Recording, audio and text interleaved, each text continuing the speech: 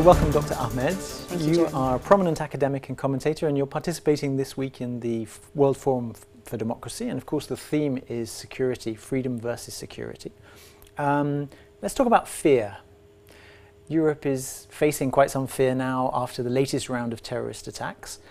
What can we say about the way that Europe has reacted to the atrocities in Paris, for example?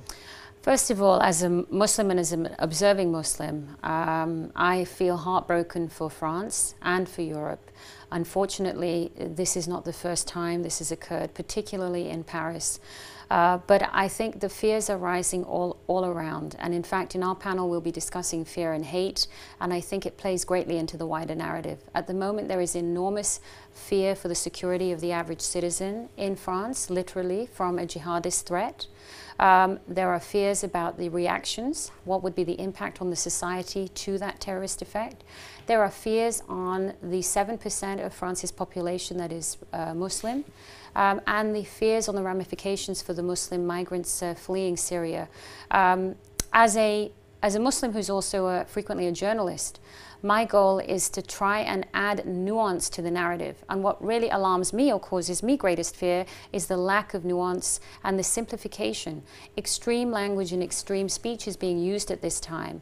The image of the Muslim in the eyes of the onlooker, whoever that may be, has become extremely simplified until it becomes a point or focus of hatred, animosity, fear, and suspicion. And I think that's happening in response to this attack, probably faster than any other event that I can recall. And is that happening because it's easy, or is it happening because there are forces pushing that? Well, that's a good question. I think there's probably many, there are many mechanisms. As a physician, fear is often an instinctive response to survival. And I think certainly Western Europe, the United States as well went through this. The actual essence of our liberal secular democracy is threatened when there is a jihadist attack of the nature that we have just seen in Paris. And so governments, military commanders, policymakers are human beings too, and I'm certain are reacting with the fear of, God forbid there be another attack like this, how to prevent it, how to stop it, how to preserve life. That I understand. But I think also in the years leading up to this, there's been a decay in the discussion pertaining to the issues. And people are actually afraid of entering that dialogue. That means anyone who is a commentator, anyone who amplifies a message that reaches a large audience, has to take responsibility and identify the perpetrators and the ideology behind this attack. What happened in Paris is an example of Islamist terrorism, or let's call it Islamist jihadism. Islamist is a very important word. Islamism is the ideology that has been plaguing us in many parts of the world, from North America to London to the Middle East and beyond. And how is that different from Islam? A very important question you've asked. Islam is a monolithic, is a monotheism. Islam is a monotheism with very basic tenets. Tenet of prayer, charity, fasting, if one is healthy, to go to Mecca, and belief in one maker. That is the paramount sum of Islam. Islamism is a man-made 20th century creation, birthed in 1928 Egyptian prisons by individuals that were incarcerated, who were anti-establishment, very influenced by Marxist teachings. And the political totalitarian ideology that is called Islamism has its roots in that. Islamism has some basic premises. First, Islamism states Islam can be only expressed as a state, Islam as dawla. That means there can be no Islam unless there is a state that sanctions Islam. It's not like having a nation state like the United States where many faiths are welcome or no faith is welcome, or the same can be said about France. This is about manifesting Islam in the state, in a condition of a state, or let's call it a caliphate. And that's an absolutely unshakable principle of Islamism. In the Quran, a short document, 80,000 words in duration, there is no mention of dawla or state. So Islam as dawla is the first value of Islamism. And when you talk about jihadism, that would be Islamism? Yes, we're going to come to that. Yeah, sorry. Another important principle of Islamism is the use, or I would call abuse, of organs of democracy, so the institutionalization of Islamism. Islam itself in the Quran does not specify how a society should be governed. It does not specify if you should be in a monarchy, if you should be in a democracy, if you should be in some autocratic condition. It does not specify that. In Islamism, there's great specifics about using democracy and augmenting totalitarian power through democratic organs. So you'll often see Islamist countries have elections which have no meaning, have leaders who do not ever relinquish power, and use democracy almost like a one-way train, where we get to an election, we get to hold power, and that's the end of the story. And the most recent example is the Muslim Brotherhood's behavior in Egypt, which exhibited it classically. Probably the third tenet in Islamism is a central belief in cosmic, not mortal, but cosmic enmity to anything that is identified as Zionist, Jewish, Jewry. This lethal anti-Semitism is something that is presented in Islamism as a religious creed and an unshakable belief. Such Jews as the other. Worse than the other, Jews as individuals who do not have the right to an existence. There is a genocidal intent in Islamist anti-Semitism. So good examples of that, you could look at the Charter of Hamas, I believe it's Article 23, which talks explicitly about that. A Muslim like myself, who's a believing and observing Muslim, who can see that as, as absolutely fallacious, and would engage with a Jewish colleague and have a Jewish friend and visit Israel and collaborate with Israel, is seen as treasonous, and special punishments are reserved for her on the basis of Islamism. An additional, and what I think has happened in Paris, one of them you've mentioned, other two tenets of Islamism, evolutionary terrorist jihadism. It takes the jihad that is indeed in the Quran, that is indeed part of Islam, and evolves it into diabolical terrorism the way we've seen it. And that is driven because Islamists have an intense conflict about purity and authenticity. So the Islamist claims to represent purity, claims to represent authenticity, and its opponent that represents debauchery, that represents fallacy, is the secular object. So what happened in Paris was an evolutionary terrorist jihadist attack on a secular society, not only because President Hollande was part of a coalition and is part of a coalition combating ISIS, but also because France represents the essence and the beginning of La République, of secular liberal democratic values.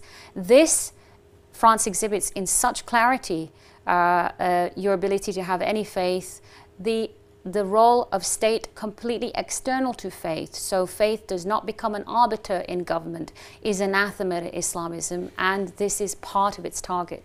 So when we look at the tenets and principles of Islamism very, very closely, they diverge so far from Islam that it actually has no resonance with the spirit of Islam. This brings us to one of the major fears. It's certainly something I've noticed in my journalism, and I've noticed in personal circles as well, and I've noticed in circles including Muslims and non-Muslims. There is a tremendous fear to even enter into this discussion. When we see these events that have happened in Paris, Muslims rightly say, these jihadists do not represent my Islam. This jihadism is nothing to do with Islam. Islam is a religion of peace. And many of our American leaders will say the same thing, and Prime Minister Cameron will say the same thing.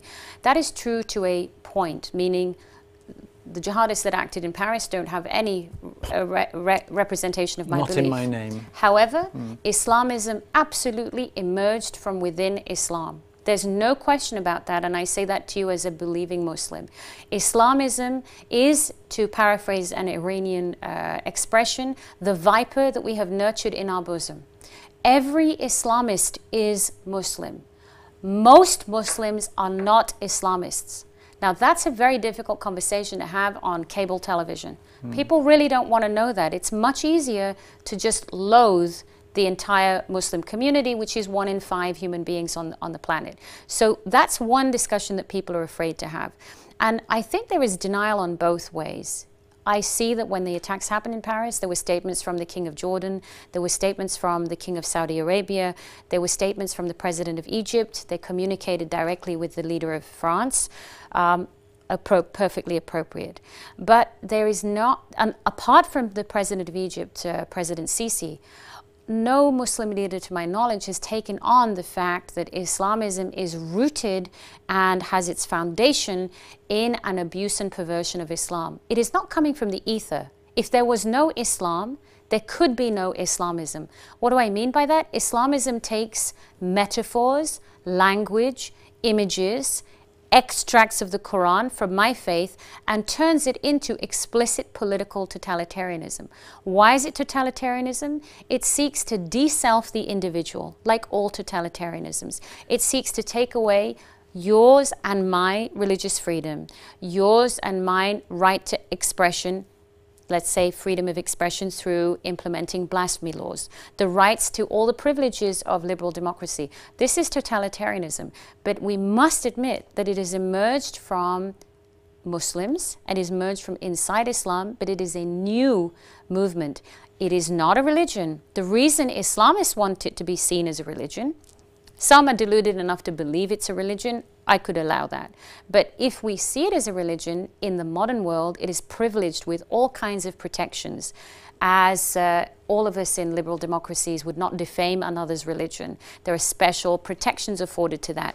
That kind of hesitancy really benefits the Islamists. Thank you so much for clarifying the inconsistencies and the lack of comprehension in basic terminology. And I'd like to turn now a little bit to the way that the non-Muslim world looks at the Muslim world and looks at phenomena which, as you rightly say, are rooted in origins that have a relationship to the Muslim world. Let's talk about the way the world media have covered the terrorist attacks in Paris. Yes. Is it actually feasible? Is it morally acceptable that we have such an explosion of coverage about one event in one country outside the Muslim world, when at the same time you have millions, well, millions is perhaps an exaggeration, but many Muslims themselves victims of Islamism, being killed on almost a daily basis, whether it's Nigeria, whether it's Pakistan, whether it's Afghanistan? So, Jeremy, that's a terrific question. Two things come to mind. First of all, almost simultaneous to the Paris attacks, perhaps separated by a day or two, were the events in Beirut, where ISIS suicide bombers targeted, in fact, a Hezbollah stronghold. And many people, I think 40 or so, lost their lives and many were injured. And there has been a movement on social media, the Beirutis feel forgotten. To put the numbers in scale, I can speak about Pakistan.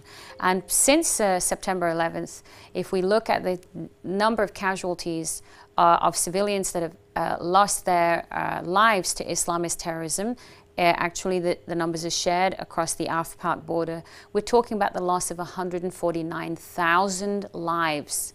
Now, bear in mind, civilian deaths are not as well documented there as they are here.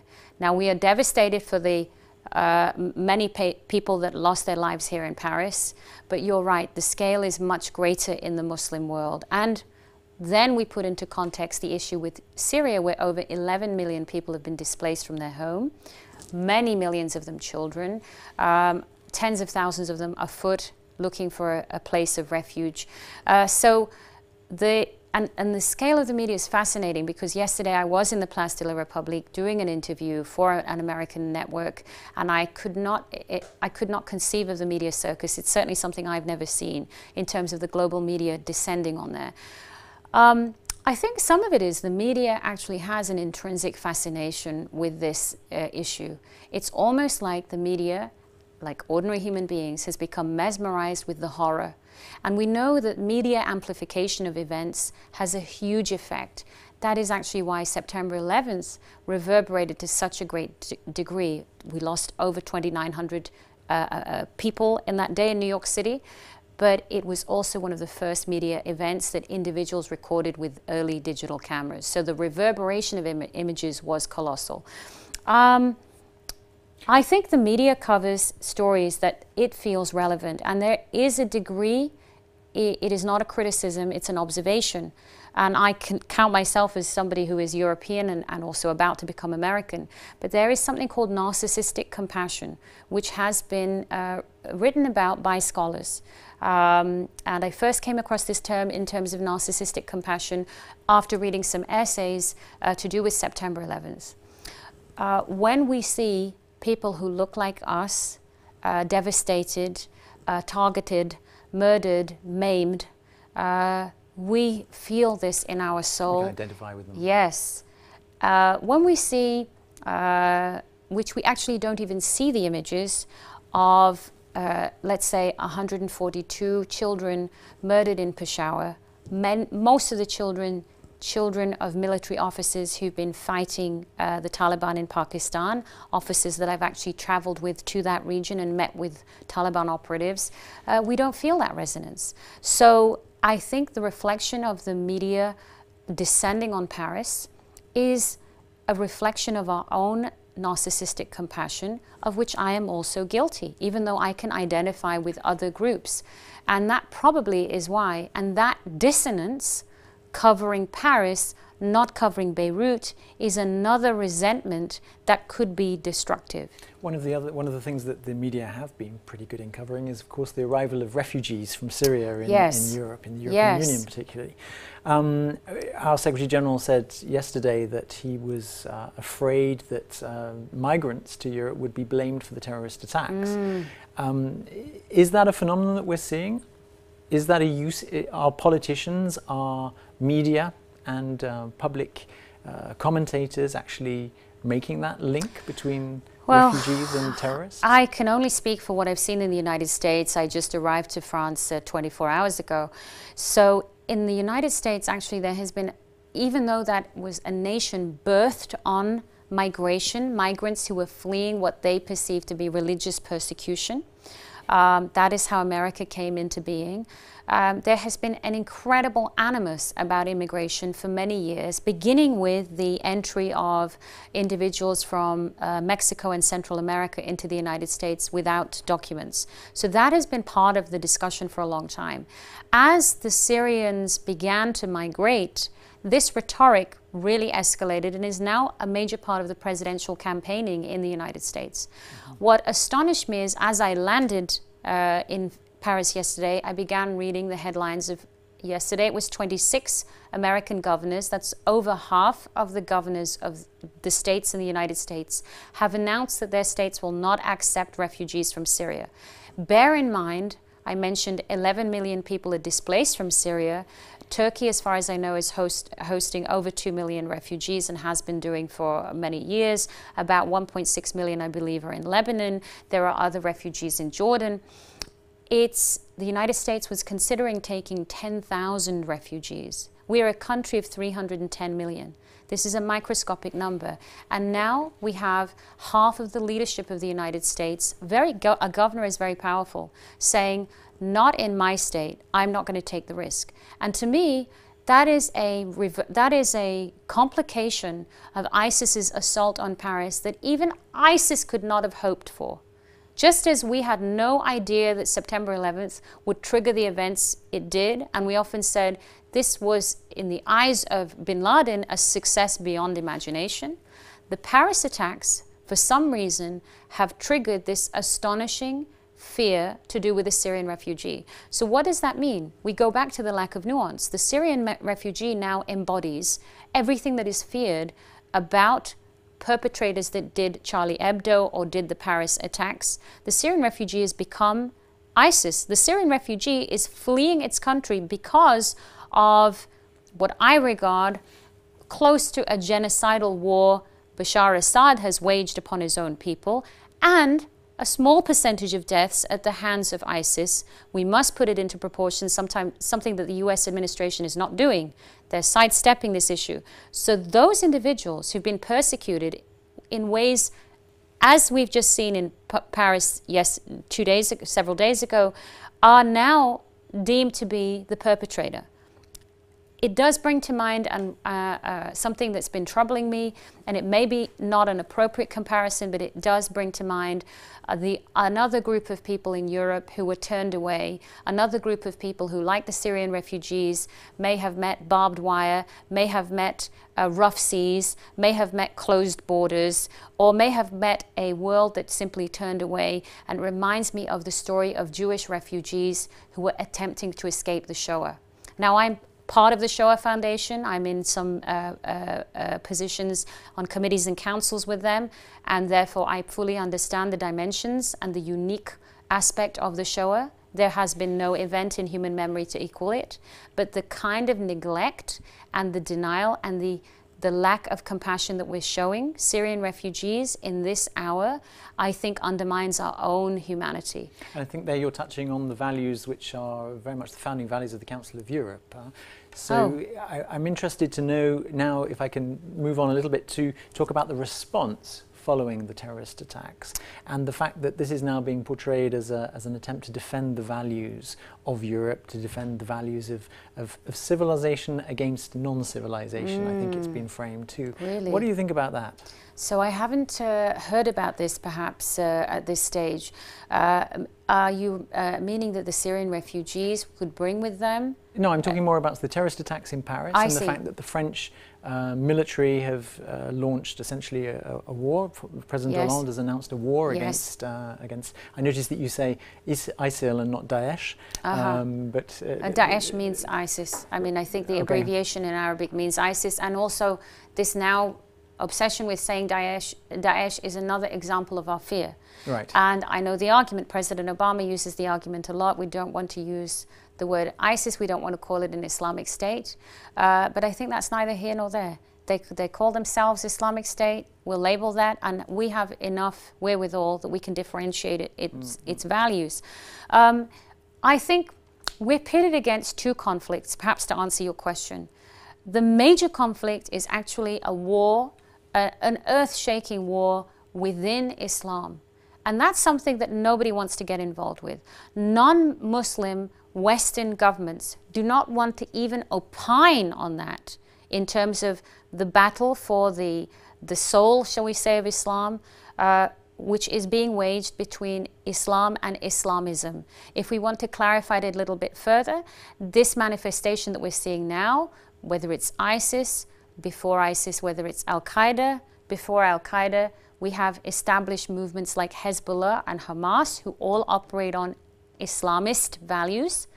Incidentally, one of the very frightening things that's coming out is Hezbollah condemned the ISIS attacks on France and is therefore attempting to buy itself legitimacy. Hezbollah has exactly the same policies and procedures and codas that meet Islamist totalitarian ideology. So that's a frightening complication. There's a terrible fear to get into the fact that this is a war within Islam.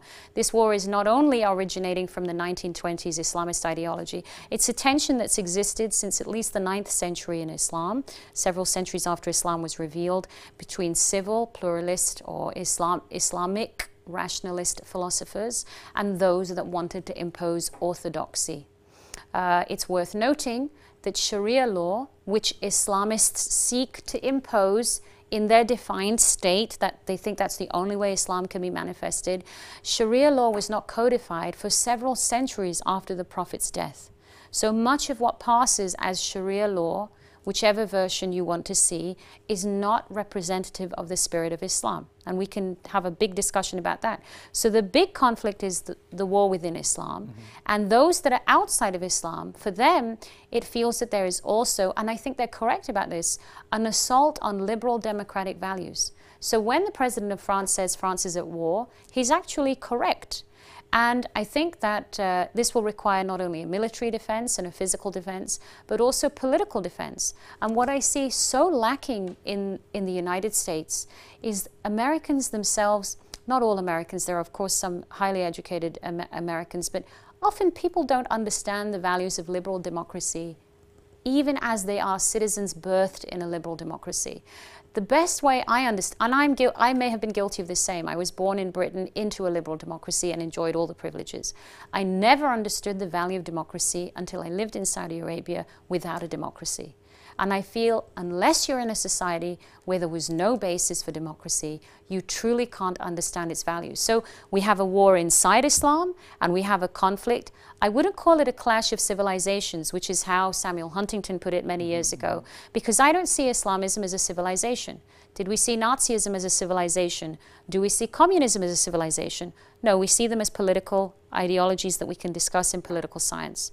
They may have attempted to make civilizations and failed dismally, but I don't see this as a civilization. And I think once we extract, if we use nuance, we can do some very good things. We can take religion out of the argument, even though this is emerging from within a population of a massive faith. But when we take religion out of it, it's not so frightening to talk about Nazism. It's not so frightening to talk about communism. Everybody that is in a liberal democracy would understand what that is and impugn no one for talking about it. And Islamism should be treated with exactly the same nonchalance and exactly the same cool eye. The other thing that we are battling, and I think it does come because we're, unlike the period of Nazism or even communism, we're now living in a world which is heavily mediated. Nothing happens without it being mediated somehow, whether we're just making a Twitter or we're making a Vine or we're on camera. And so that amplifies knowledge, but also ignorance and bias. And that also requires a tremendous commitment to trying to have the very difficult conversations, which can be frightening, they can be high risk, and they can be incendiary. So far, even at the apex of global leadership, there has not been a willingness to have this discussion. And that's benefiting only the Islamists. The Islamists benefit tremendously from being merged with me. Oh, we're like her. That benefits them because I'm protected, I'm able to worship the way I want, eat the correct food that is what I need. I'm privileged. They seek the privileges even as they are just as totalitarian as someone who would be subscribing to Nazi ideology, but not only subscribing to Nazi ideology. Mein Kampf is printed in the United States, maybe it's also printed in France, I don't know. So it's not about not engaging, and it's not about not having ideas, but it's engaging with them on the same footing as you would a political ideology and not a privileged faith. Dr. Qanta Ahmed, thank you so much for this incredibly lucid analysis and for sharing your thoughts and your very coherent vision with us today. Thank you, Jeremy.